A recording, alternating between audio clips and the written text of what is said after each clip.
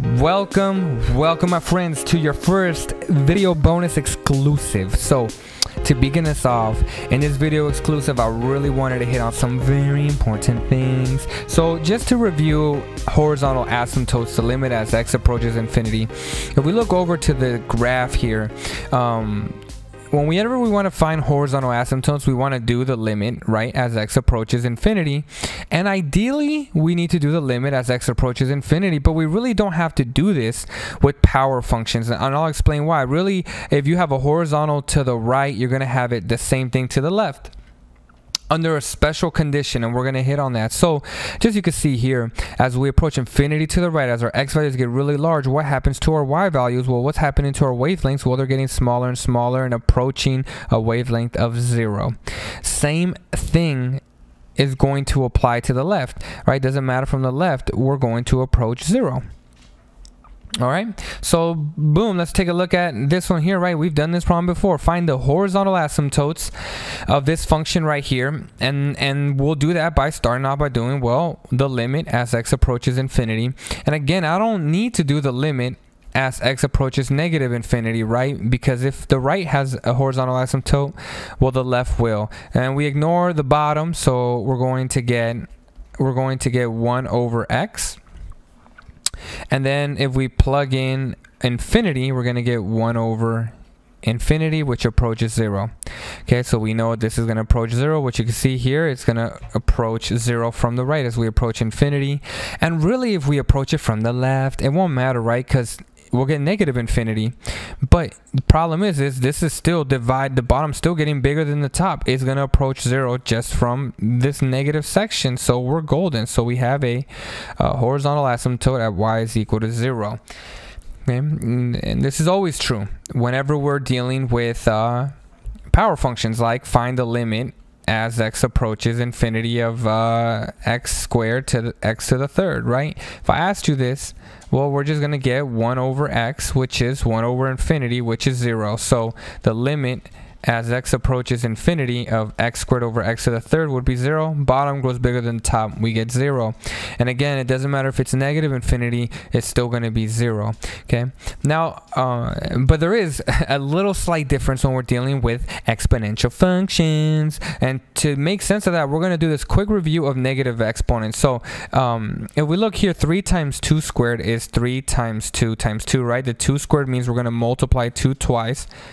We get 3 times 2 is 6, times 2 is 12, or 2 squared is 4, 3 times 4 is 12. And we'll do 3 times 2 to the 1 power, well, we just get 3 times 2. Notice that there's only one copy of 1, so we just get 6. Okay, if we do 3 times 2 to the 0, well, remember, anything to the 0 power is 1, so we get 3 times 1, which is 3, okay? So, and if you wanted to know why anything raised to the 0 is 1, well, think about up here. What's happening as we're going down this row here? Well, you'll notice, ignore the 3 for a moment, right? 2 squared means we have 2 copies. If I go to 2 to the 1, essentially, I'm going to divide a 2 away. Boom. And I just get left with one of the 2's, right? And then we get 2 to the 1 is 3 times 2, which is 6. If I want to go down to the next row, well, I divide out a 2, and that's why it becomes 1.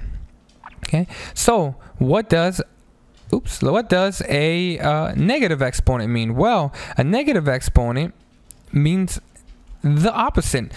If a positive means we're going to multiply and 0 means it's just 1, then a negative exponent means we are going to do what? Well, we're going to divide 2 raised to this exponent 1. So the negative just means that we're going to divide to 3. So 3 divided by 2 to the 1, okay?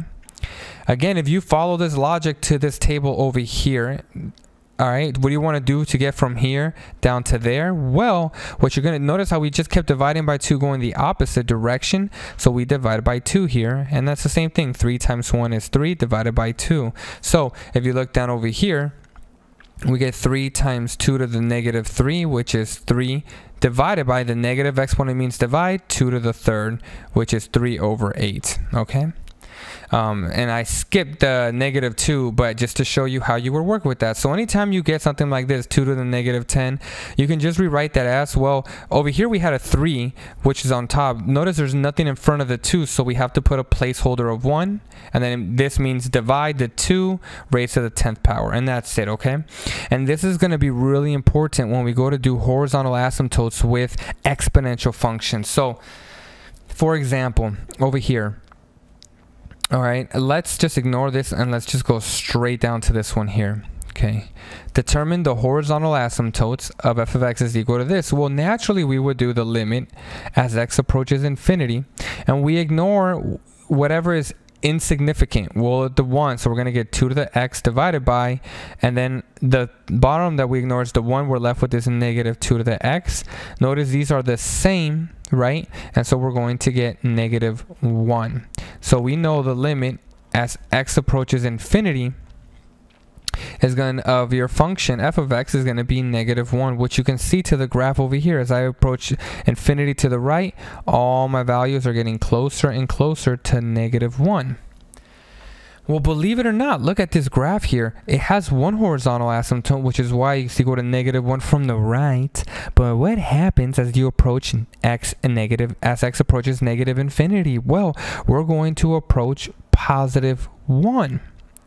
So this is actually gonna have, strange enough, this is gonna be a horizontal asymptote of 1 that's gonna occur to the left. To the left it's 1 because it's gonna approach that. To the right it's -1. Well, how do we make sense of that? Well, if we do the limit as we approach negative infinity, okay, here's the thing. When we approach positive infinity with exponential functions, right, they're just going to keep getting bigger, so we ignore. But whenever we approach negative infinity with exponential functions, we do not ignore the 1. And let me show you what's going to happen. We're going to get 1 plus 2 to the, just plug it in, negative infinity, 1 minus 2 to the, well, negative infinity. Okay? And I want us to just focus on the numerator for a minute. We have 1 plus 2 to the negative infinity. Well, how can we rewrite this? Well, this is going to be 1 plus, well, negative means divide, and there's nothing in front of the 2, so 1 over 2 to the infinity. Okay, well, what's going to happen here? Well, notice how the bottom gets bigger than the top, so this whole thing is going to become 0, and we get 0 plus 1 plus 0. So on the top, we're going to get 1 plus 0. And if we do the same thing on the bottom, we have 1 minus 2 to the negative infinity. Notice this is going to become 1 minus the negative infinity up here means divide. So 1 over 2 to the infinity. This whole thing approaches 0 because the bottom gets bigger than the top. So we get 1 minus 0. So this whole thing is 1 over 1, which is +1. So we get another horizontal asymptote of 1. All right. Really tricky stuff. Now, because they're exponential functions and we plug in negative infinity here, this is why we're going to keep everything the same, and we're just going to plug it in, because we know when we plug in a negative exponent, it's going to flip it, right? 2 to the -3 is 1 over 2 to the 3rd. And since it's going to continue to get, this negatives get bigger and bigger and bigger, essentially, we're going to keep getting bigger exponents on the bottom since we have to flip it. And this is only true with exponential functions, because when you have power functions, okay, your exponent's not going to change, right? X squared doesn't change. If you have this, it doesn't. If you plug in infinity, you get 1 over infinity squared. If you plug in negative infinity, you get negative infinity. You're still going to get, it does not matter with power functions. It's only exponential because the exponent's on the top. Okay.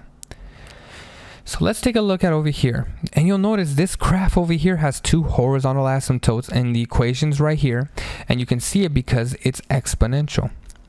Okay, well, as I approach infinity to the right, well, what happens? Well, we're approaching 0, and as I approach negative infinity, we're approaching 3. So this is going to have 2 horizontal asymptotes, which is y is equal to 0 and y is equal to 3. Well, how do we do this? Well, we proceed like we always do, because it's asking for horizontal. The limit as x approaches infinity, we're going to get 3 over, well, remember, when it's infinity, we can ignore the top and the bottom, and so we're just going to get e to the, ignore the most insignificant, so we ignore the 1 and we get e to the x. Well, as you plug in infinity to e to the x, this is the bottom's going to get bigger than the top, we get 0. So that's how we're going to get one of them. Well, what happens as you plug in the limit as x approaches negative infinity? Well, again, when we plug in negative infinity and you just see exponential, you don't ignore anything, you keep it there, and do 1 plus e to the negative infinity. Okay. The top is going to stay the same, which is 3, and let's focus in on the bottom, which is 1 plus e to the negative infinity. And this is going to become 1 plus, well, there's nothing multiplying the e in front, so we put a placeholder of 1 divided by the negative exponent means divide, so e to the infinity. And what's going to happen here? Well, the bottom gets bigger than the top. This is going to become 0, and we get 1 plus 0, which becomes 3 over 1, which is 3. So we know that we're going to get a horizontal asymptote of y equals 3 as we approach negative infinity. Okay, again, clear distinction here. We only care about exponential functions because when you plug in a number to the exponent, it's gonna flip it for us. So let's take a look at the graph to the left. Determine all the horizontal asymptotes of this function here. Okay, well, do you see any exponential functions there? No, so we can just proceed like always. The limit as x approaches infinity. What's the biggest influence on the top? Well, we get 3x to the 6 divided by 10x to the 8. And we can cancel a few things out, but we can right away tell the bottom is going to get bigger than the top, right? The exponents don't change. So that's why we don't have to worry about negative infinity, and this is going to approach 0. So y is equal to 0. And if you were to do negative infinity, well, it doesn't matter, right? Because the bottom is still going to get bigger than the top, and it's still going to approach 0. That's why you'll see when we don't have any exponential functions, it doesn't matter. But then let's look over here. Well, I notice I see exponential functions on the top and bottom here. So that tells me that if I want to determine all the horizontal asymptotes, I need to focus on the limit as we approach it from the right, the limit as we approach infinity from the right, and the limit as x approaches negative infinity of our function. And if we do that, the limit as we approach infinity, well, this is just going to be focused on the numerator. It's the biggest influence is 3 to the x, the bottom is 3 to the x, and we get 1. Okay, well, what about negative infinity? Well, if we plug in negative infinity, we'll get 1 plus 3 to the negative infinity. Again, you can't ignore the 1 or anything in here, all right? Because when you plug in negative infinity, okay, you're going to notice that we can maybe rewrite this. Focusing on the numerator, we're going to get 1 plus, well, 1 over 3 to the infinity. And what's going to happen here, this whole thing's going to approach 0. So we get 1 plus 0, which is 1. Divided by, and we can do the same thing over here, 1 over 3 to the infinity. Bottom gets bigger than the top, this is going to be 0. So we get 1 minus 0, which is 1. And we get 1 over 1, which is 1. Boom. So there it is. So the limit as we approach it from the right. Oh, this should be a negative, by the way, so this becomes negative 1. Sorry for the catch, okay? So this should be the y equals negative 1 because I forgot there was a negative there. And then from the left, this is y is equal to 1. Boom, boom. So it's going to be C. Oops. So we're going to get C as the answer here. Whew. Okay, we'll do one last one and we'll call it a day. So I know this is tricky. I just wanted you exposed to it. I don't expect you to fully understand it 1000%, but I thought I could at least try to explain this through. So the graph of which of the following functions has exactly one horizontal asymptote and no vertical asymptotes, okay? Now notice in this problem here, okay, in order to get a vertical asymptote, we need to get 0 on the bottom. That's number 1. So we can't, there should be a function where we're not allowed to get 0 on the bottom, and we only want one horizontal asymptote. Well, remember, whenever you see anything that's exponential, 2 to the x, e to the x, anything to the exponent on the top here, you know it's probably going to have 2 horizontal asymptotes. Okay, so I can right away look here and say, oh, C and D are going to have 2 horizontal asymptotes. They're exponential functions. We saw many problems up above of how that works. These are good. And now we're left with these 2 here. And now we ask ourselves, okay, both of these are power functions, so you know as you plug in infinity, you will get a horizontal asymptote, and you don't even have to worry what they are, but we know we're going to get just one, okay, because the exponent, it stays the same. It's only the one that has the x on the exponent. So if you look over here, we ask ourselves, okay, which one of these am I not going to be able to get? Which one of these am I allowed to get a vertical asymptote? Which one can I not? So we have two options. This, and we have 1 over x to the 3 plus 8. Well, we know, okay, that if, did I put an infinity symbol here? That should be an 8. We know that if I plug in a negative number, right, a negative, let's say a negative 2 into anything that's a odd exponent, this is negative 2 times negative 2 times negative 2. This is going to be positive 4 times negative 2, which is negative 8. Anytime you have an odd exponent and you put a negative number inside, we're still going to get a negative because the even powers cancels out to be positive, but you're always going to be left with one negative constant there from the equation. Okay, so I know here I can plug something into here that'll be negative, that'll raise to the third power, and we'll get negative 8 plus 8, which will give me 0. So I know this will have a vertical asymptote. And if I wanted to, I could solve it. Boom, set it equal to 0, and then we can begin to solve. Subtract 8 to both sides, and then we get x to the third is equal to negative 8. Raise both sides to the 1/3. Boom, and we get x is equal to negative 8 to the 1/3. And then if we do that, we'll be able to get 0 on the bottom. Okay. Now when it's an even exponent, we won't be able to get a vertical asymptote. Why? Well, the reason why is because what does a square do, or an even exponent do to any number? It turns it positive. So if you plug in anything into here, it's going to be positive, right? 2 squared is 4. 3 squared is 9. It stays positive. But what happens if you plug in a negative number like negative 2 squared? Well, we get positive 4. What if you plug in negative 3? Well, we get positive 9.